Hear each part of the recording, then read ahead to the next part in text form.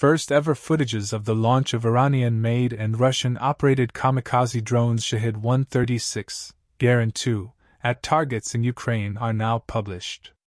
The drone was nicknamed the Moped for the characteristic sound of the engine. As can be heard, the engine at the rear of the drone is running before the booster ignites.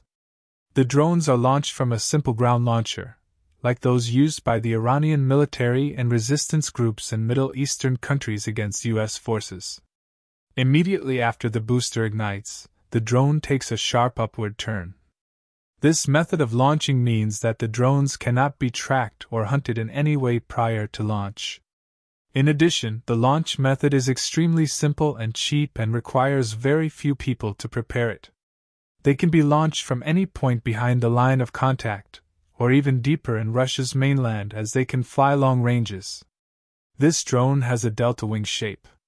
It resembles a smaller Shahed 131 and differs mainly in wingtip stabilizers.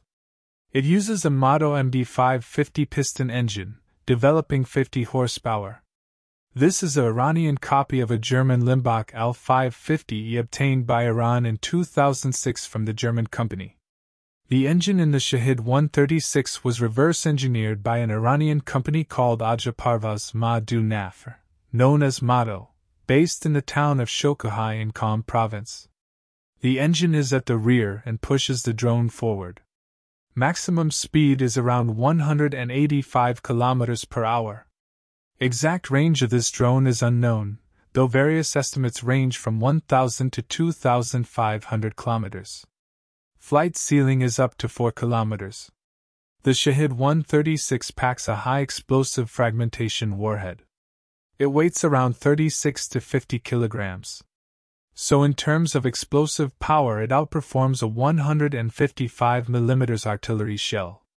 The drone has got no remote control. Instead it has a simple inertial navigation system with consumer-grade GPS system using highly likely military GPS signal to strike its target.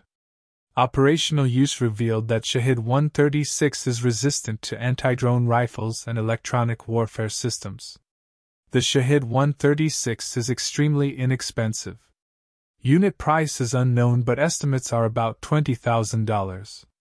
Actually, this is a small sum considering how much damage such drone can cause to the Ukrainian infrastructures. Furthermore, a surface-to-air missile to shoot down this drone will cost much more than the price of this drone. A swarm of these drones can simply expend missiles of air defense systems.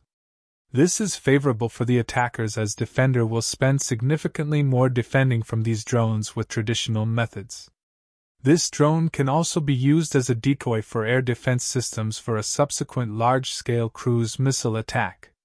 Therefore, this unique drone gives the attackers a spectrum of possibilities to damage the receiver and once again underlines the deep thinking and cleverness of the Iranian military to have developed such a strategic and tactical weapon at the same time. Thanks for watching and see you next time.